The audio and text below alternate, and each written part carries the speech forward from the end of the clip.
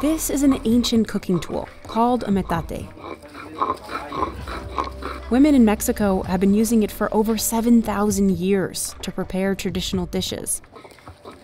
Evangelina Aquino Luis spends hours grinding chilies and herbs for just one batch of mole.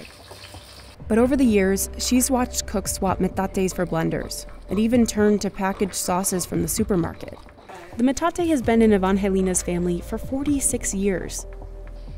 Some commercial chefs have switched to blenders to make the process faster. But Evangelina says that hand crushing the ingredients makes the paste smoother and helps bring out intense flavors from the spices.